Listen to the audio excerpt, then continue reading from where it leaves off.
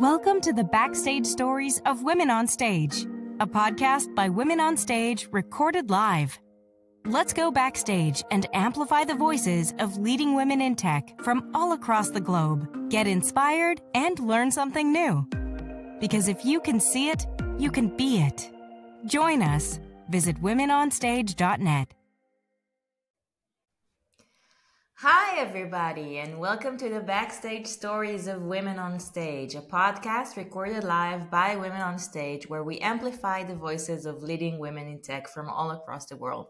My name is Moran Weber. I'm the CEO and founder of Women on Stage, and today we're hosting Chedva Kleinhandler, who's the CEO of and founder of Rooms and Words, a full-stack marketing and strategy agency. And today we're going to talk about how to discover your unique value and position yourself as an expert. Hi, Chedva. How are you? Hi, Moran. I'm so excited to be here. Me too. I'm so glad it's finally happening. We've been talking about it for few months now, and finally we're here. Seems like ages, but here it's happening. Yay. So welcome, and I'm really happy to have you here with us. So before we start, could you share a little bit, just tell us a little bit about yourself, what you do, how did you get here? A little bit. That's the challenging part. So I'm Chedva. I grew up between New York and Israel, kind of having family on both sides of the pond. And growing up in the Haredi ultra-Orthodox community, I had a bit less access to higher education and just to people with interesting careers in general, and especially in tech. So it was less of a traditional path to where I am now. But it did make it an interesting path, I think, or at least a not boring one, to live through. And that means I had like a very kind of weird way getting here. So I started as a translator and an editor in the publishing industry with TV subtitles and books. I went on to be a blogger in like the gilded era of blogging in the beginning and mid 2000s. And that led me to working with lifestyle brands on cultivating their brands and positioning online in the very beginning days of Facebook and social media, and later on Instagram and Pinterest. Mostly working with a very small and low budget brands in Israel and helping them get their voice out to audiences in the US and the UK, but also somehow getting to work with really great brands like Etsy and House back in the day. And then my passion led me through, made no sense, was not in my bucket list or in my plan, but I was just very passionate about women in the workplace, like you, Moran. And that led me to doing a survey for women in the workplace in 2015, which became viral very quickly. And later turned into my startup, Emerj, which provided internal mentoring and peer-to-peer learning tools inside organizations like Meta, before it was Meta, Siemens, and growing startups. And I feel like I'm doing like the fast forward version, but COVID came, we had to close the startup. And then I decided to marry my passion for marketing and positioning and branding from before, and my passion and newfound knowledge of tech, and started Rooms and Words, which is a global marketing and strategy agency with an amazing team from all over the world, helping tech companies from seed stage startups to VCs and corporates get their voice out and help them with their marketing and strategy efforts. I think that the thing is that how you help brands get their voice out, and what we do at Women on Stage, that we help women get their voice out, it totally fits. And I think it's really interesting because since the first time I spoke to you, I felt like we had this click about getting our voice out. So could you share a little bit how is it similar and how is it different to get people voice out and brands voice out? I think that's such an important and strong point, Moran, because I am passionate about both of those things, and also as a woman in tech and in the workplace, I feel and I've felt those things, right? We've all been there, and I think the key thing is there's a lot in common. Okay, there's a lot in common between getting your voice out as a person and as a woman, and getting your brand's voice out. The thing is, it's much easier to do as a brand, not because it's easier technically, but just because there are less emotions involved, and you have less imposter syndrome as a brand, and it feels like more okay and expected and like a job to do when you do it as a brand. So you just bring less of your complexes into it, right? So it's just easier emotionally and mentally to do it. The funny thing is, as a brand, no matter if you're B2C, direct to consumer brand, or even an enterprise brand, you want to sound more like a person when you're doing your marketing, right? Or your public speaking. So you want to get the complexity into your voice. Exactly. And the emotions into your voice. Because at the end of the day, even if it's like the most boring corporate industrial product, you're selling it to people and you want to connect. And the only way to connect is when you hit on those chords of the emotions, or the need that they're facing, or like finding this empathy, or like speaking as a human being. So a lot of our work at the agency with brands is making them feel and sound more like just human beings, right? And like bringing the humans behind them to the forefront, finding the human on the other side, etc. But just when we do it for ourselves, even, I've been in marketing and content and, in different iterations for years, for like at least 15 years. I've stopped counting at this point. And even for me, it's like, it's easier for me to do it for a friend and tell her, hey, like, I see like your value, and I like, of course you should write this, and of course you shouldn't think about it twice, and of course these are your unique, value propositions. But when it comes to me, it's much harder, and it becomes harder the more vulnerable, the position that you feel you are, right? Like if you're at a really good place and you've just like accomplished something, maybe it's easier. But if you're already feeling vulnerable, and maybe in today's market, and you're looking for a job, for example, where when a lot of other people are looking for a job, it can like add to like another layer of complexity. But actually it's the same things. And actually, as human beings, we have even an advantage, because we don't need to make ourselves sound like humans. We already are there. We can use our humanity. And we need to mask that out in certain places. So can you share a little bit about your, can you share a little bit more about your startup? I mean, I think you had like a very, I said before, share just a few words, but I want to hear more about it, because I think your path to entrepreneurship is not a very, is very unique, and it's not something that you see every day. And I guess it even says that there's room for anyone in tech. So can you share a little bit more about your incredible journey and your startup, and whatever you want to tell us? Sure, thank you. So I'll start from the startup itself, and then I'll go back to me and how I found myself in it.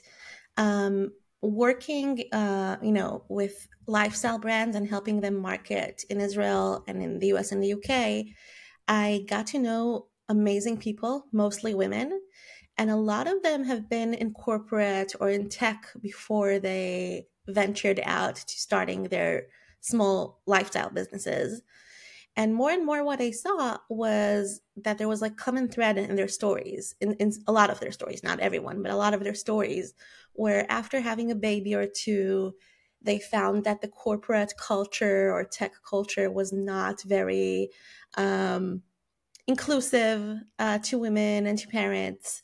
And we're talking about almost 10 years ago. But unfortunately, I think there has been a lot of change and advancement, but and progress, but maybe not enough.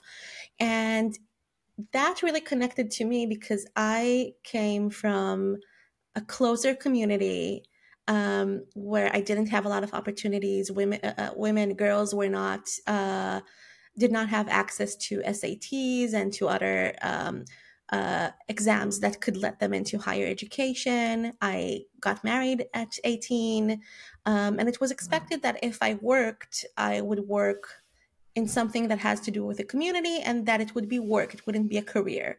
And I knew that I wanted a career. I didn't know at the beginning what it would be.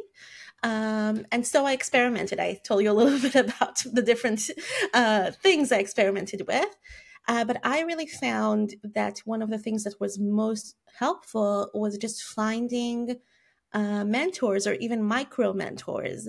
And for me, it was in a very different way, because if you go to university, to college, or if you work in a large organization, or even like not a super large organization, but just, with more than a few people, you can find people around you who have more experience than you do or have different experience than you do, and you can pick their brain. But I didn't have access. What do you mean by micro mentors? So I'm getting to it. So I didn't have a lot of access to that. Mm-hmm. So I found myself, when I took my baby, who's now 17, to baby massage classes and stuff like that. The other women were not from my community. So they were at the same place in their personal lives where they were like new parents, but they were years ahead of me in terms of career and networking and all of that. So some of them I would just like pick their brain in a way that now I know to call micro mentoring, which is like asking them a question here and a questions that they're maybe not what we look at today, like a traditional mentoring process where you have your one set mentor and you meet, once a week or once a month, and it's very, structured. It was more like, hey, I have a question and I just realized you've been a business owner for 10 years and I just started out. Can I ask you what to do when a client doesn't pay? Stuff like that. And some of those women are still some of my best friends and maybe mentors, and maybe I've mentored them, back during the years when I've learned and grown in different ways. So when I saw around me women who felt like the workplace was not an inclusive and good place for them, and then they had to look for other solutions, and they felt like even when they were surrounded by other people's knowledge and experience in the workplace, they still didn't have access to it. It really made me very angry and confused. And that led me to doing this 30-question survey, which was like very long and very, very deep questions. And at that time, my business was doing very well. I wanted to focus on that, but it kept bugging me. So I just did this survey because I said, I'll just get it out of my system. I'll send it to people. Nobody will answer it. And then I can just go on with my life and business and forget about this, not even knowing what this was at that point. But I got this survey out, and within a week, more than 500 women from over 56 countries, I think, answered all the 30 questions. And a lot of them, many of them didn't just, pick the right answer for them. They sent me long answers and responses and messages. And a lot of them asking, okay, so are you working on something to make it better?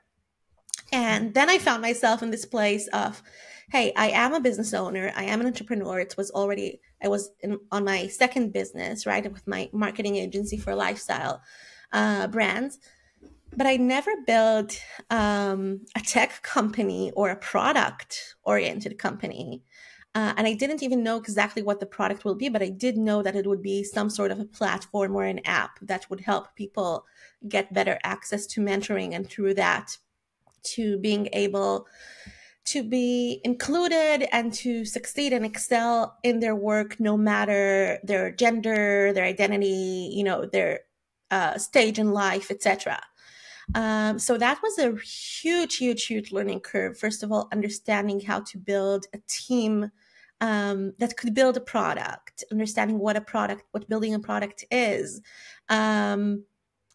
seeing myself as a tech founder, making other people see myself as a tech founder with all the attached biases of being a woman, being a mother, being ultra-Orthodox, which in Israel is a community that is very underrepresented in tech and in the workplace. And people have a lot of biases. Like there are internal and external biases. And also overcoming my internal hurdles of raising money, even talking about money, right? Asking for money and not looking at it as asking for money, but as like giving, the investors an opportunity to join me as partners, which is what it actually is. And then, of course, stuff that all founders go through, fundraising, selling to enterprise for the first time, team building, all of those things. So it was a huge learning curve. It was definitely, I think, more than just a business learning curve.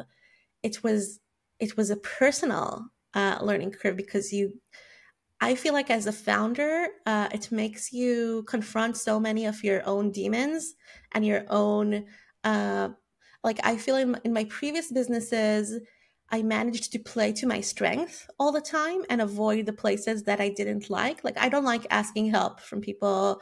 I don't like, I like a certain amount of uncertainty. That's why I've always been a founder and a business owner. But I like to sell something that I'm already confident in. Mm-hmm. So I always sold services or like workshops or stuff that already I could make perfect before. As a tech founder, you can't wait for perfection. It doesn't happen. If you would, then your competitors will just get there first. So it was like 5 years of constant lessons. Not all of them fun, but it was definitely exhilarating, exciting, and thrilling all the time. Would you do it again? I would, but not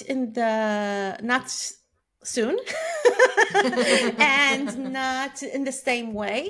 I think one of my strengths as a founder, because I didn't know a lot of other founders when I started, and because I was kind of new and different and an outsider, was looking at things differently. However, because I was such an outsider, I kind of took it without a grain of salt that there's a very specific way of doing things, that you need to run yourself to the ground, that you need to, do your MVP within a very short time, that these are like the steps that you need to take. And I didn't question them enough, which is unlike me because I'm a person who questions everything. And next time when I do it, but not soon, it will happen, but not soon. I will question more and I will do it on my own terms, even more so. Like one of the things that I'm really proud of is that I didn't it changed me a lot and it made me grow as a person and as a business person and as a manager and a lot of things, but it didn't change my values. And next time I want it to change me. Like I do want to leave room for it to like teach me things and to, change in a positive way. But I want to be even more like within, what I know is right. And if it doesn't work, it's okay. A lot of startups don't work and we can go to the next thing or we can build it in a different way. But just like stay true to how I know I should do business.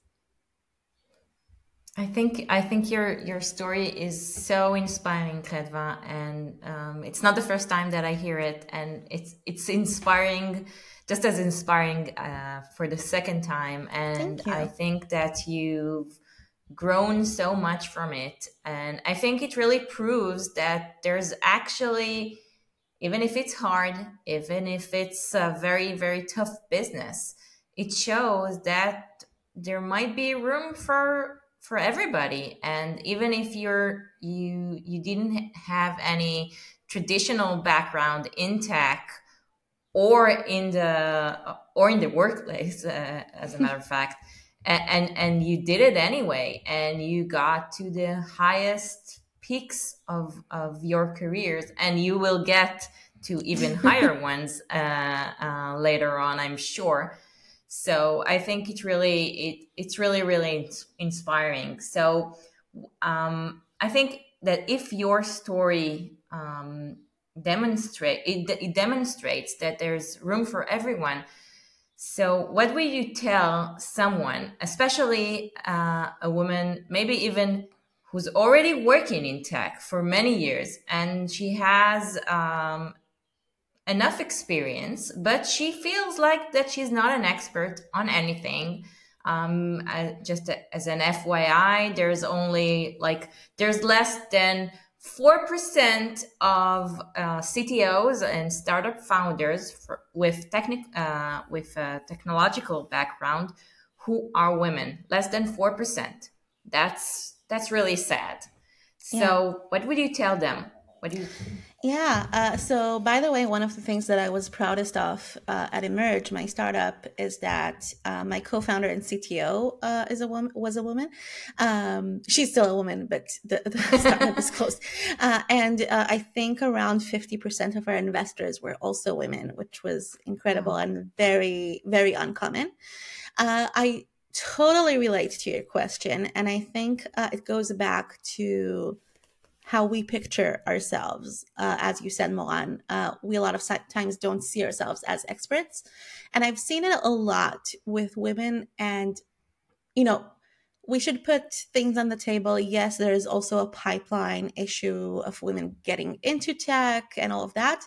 But even with women in tech or not in tech, or not in tech positions, but in the tech world, I've seen it time and time again where I will meet or have coffee with a super, super accomplished woman.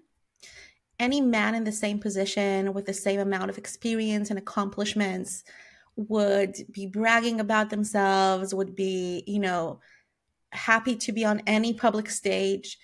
And we do have a perception problem that's external, other people's biases and how they see us.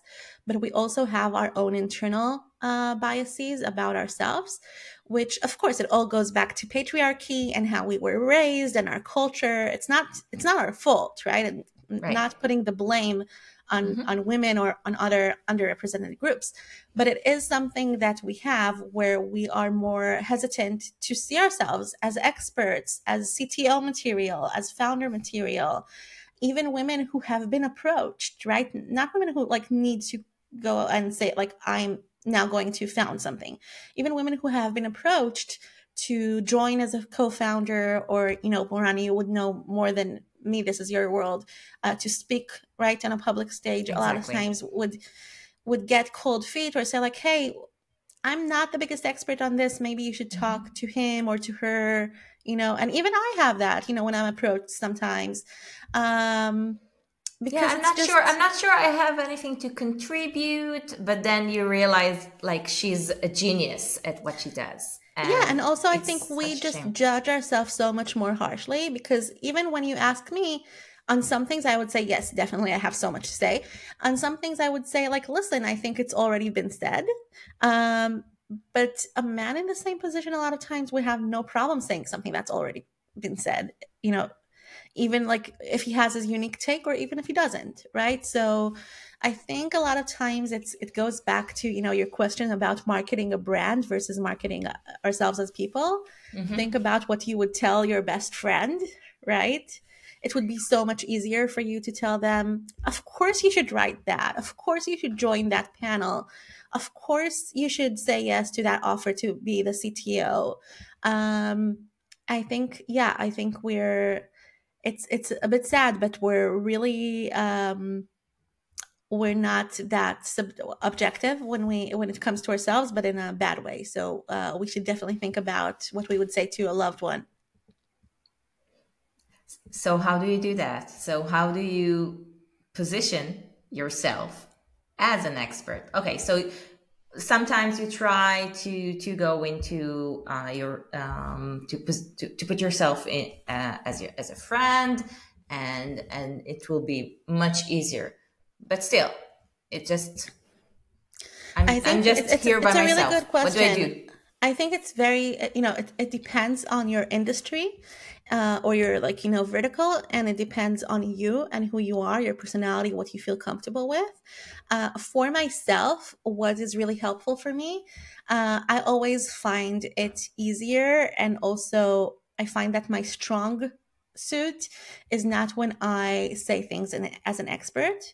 I can, on some topics, I have a lot of expertise, but I find where I can add a lot of value is actually in asking questions and in bringing other people's voices. But when I ask questions, right, and when I write about someone else, or when I add my opinion about what someone else has said, yes, I'm giving them the stage. And I'm amplifying their voice, but I'm also amplifying myself because I'm adding my unique point of view.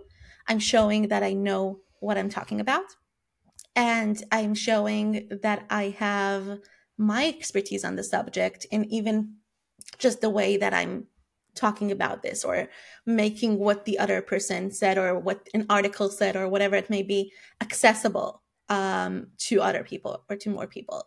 I'll give you an example. This is something, by the way, that I understood in hindsight. So it's worth taking a while looking back at your career and your life and seeing what worked for you, even if it's not in public speaking, but in other things that may be relevant, and kind of connecting the dots in hindsight, like Steve Jobs said. So for me, when I'm looking back, I started my blogs around, in the 2000s, right? And one of my blogs that really, really took off was an interior design blog. That's how I got to Etsy and to House and to all those lifestyle brands that needed and wanted my help, right? But when I wrote about interior design, I wasn't trying to say I'm the world's, best interior designer. No, I'm not even an interior designer. I love interior design, but I'm not an expert in actually designing anything. What I was looking at was saying, hey, let's look at this room or this trend or this design and ask some questions about it and see what makes it work. Or let's interview this world-renowned architect or designer and ask them what have they felt and what brought them here and what lies at the foundation of this amazing thing that they created.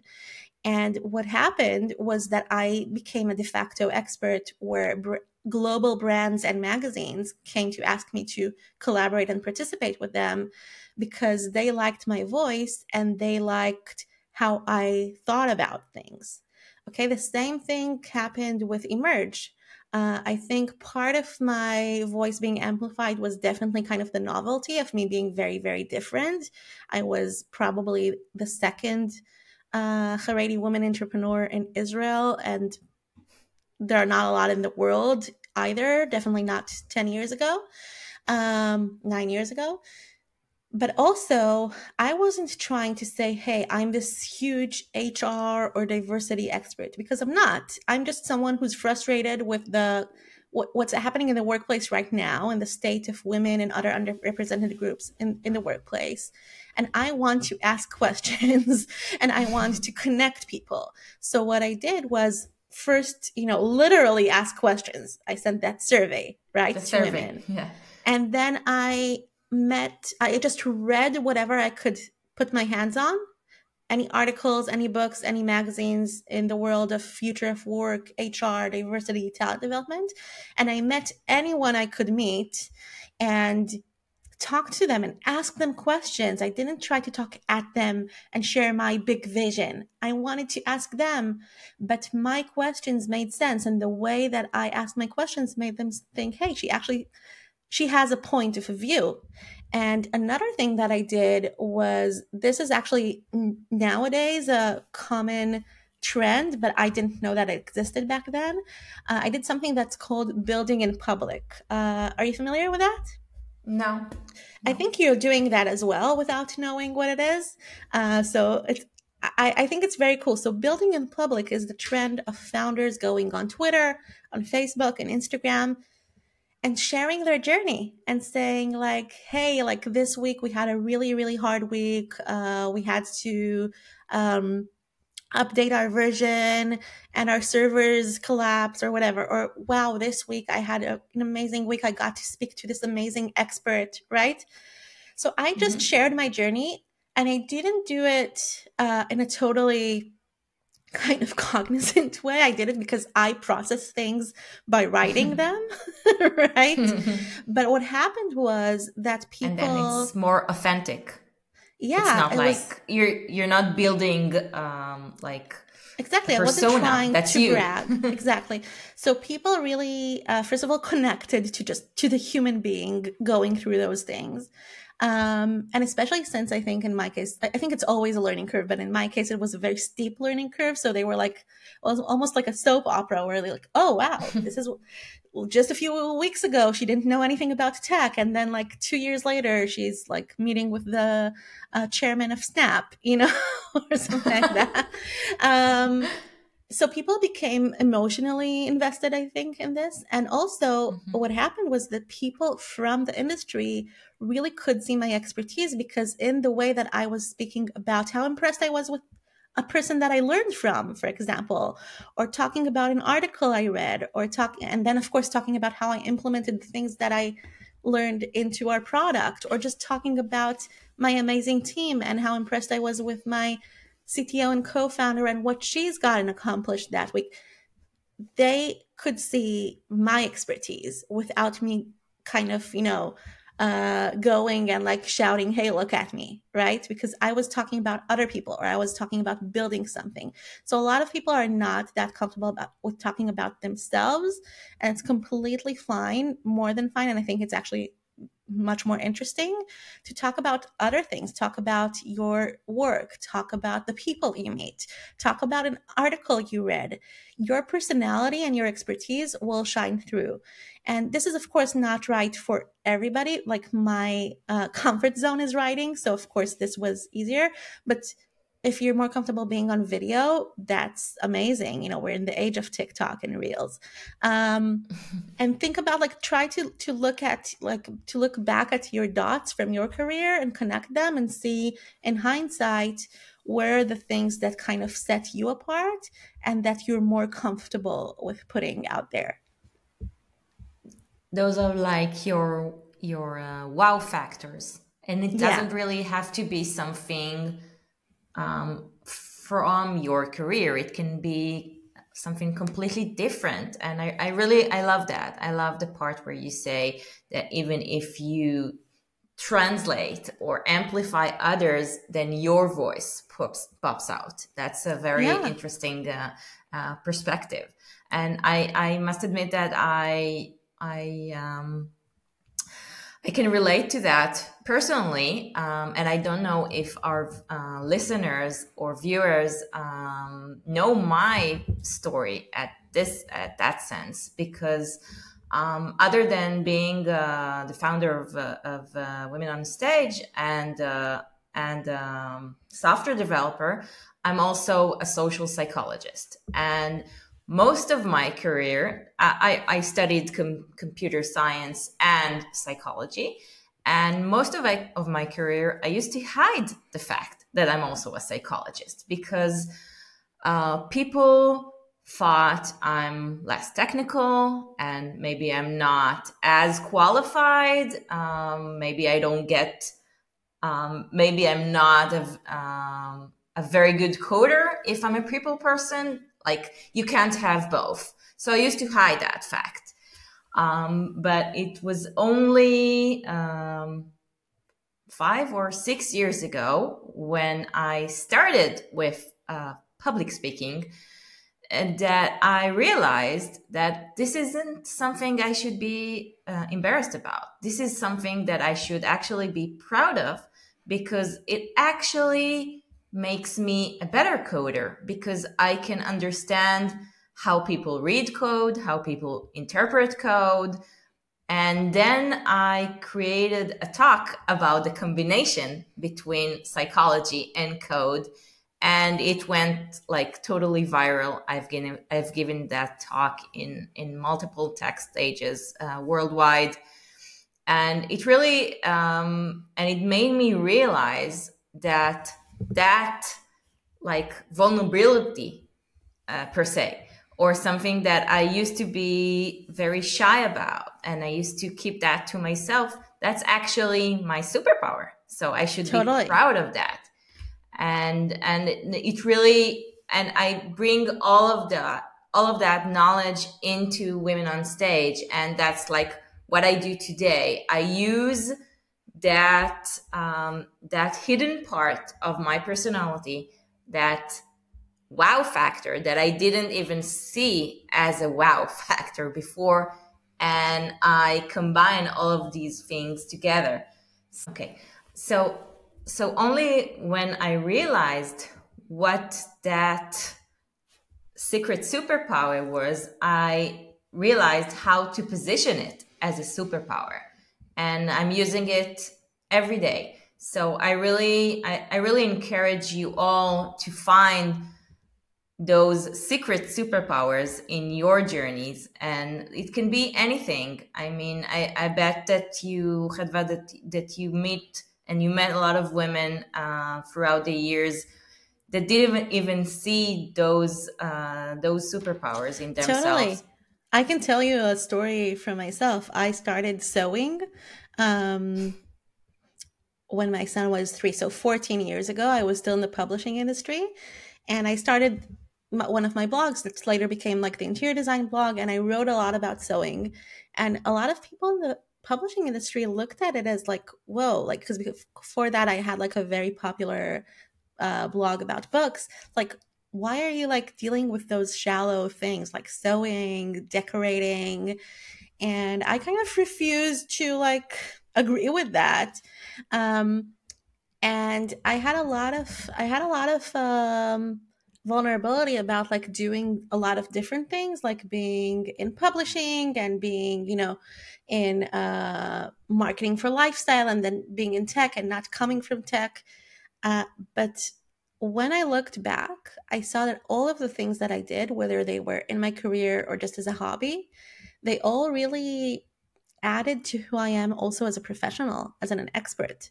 And I think creativity, like you learn so many things from these things, whether it's if you're running marathons or you're playing, I know, any kind of, ball or tennis or whatever, or you're sewing or you're knitting, you learn so many things about managing your time, boundaries, creativity, what annoys you, what makes you tick. Sometimes you even learn things about management.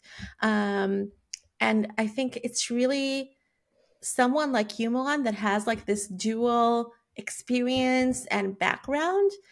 That is so often their superpower, because that is the edge. Because nowadays so many people have great education and great experience, and we're always looking how to position yourself as like an expert. That's like our topic today, how to stand out. So this added like point of view, which can make someone double click or something, or can add an emphasis to something, that is so often the things that set you apart. And once we just take like kind of a zoom out and look at it as if we would look at like a best friend, and not with us with all our complexities and, imposter syndrome and all of that, we can see it. We can see it for actually what it is. So I really stand by what you said. I love that. And it can be anything. It can be music or sports or cooking, cooking. Anything. Definitely. So like it's the fusions that makes it special and makes it memorable and makes it interesting. And that's what makes you who you are. Yeah. Totally. So, okay, Chedva, it was really such a fascinating episode, and I really, really enjoyed speaking with you and having you today with us. Thank you so much for having me, Moran. Thank you. Thank you for being here. And thanks for everyone who joined in. We'd love to see you again. We hope you enjoyed today's episode. Thanks to everyone who joined in. We'd love to hear your feedback and your thoughts. Join us again at the Backstage Stories of Women on Stage. Visit womenonstage.net and follow us on social media.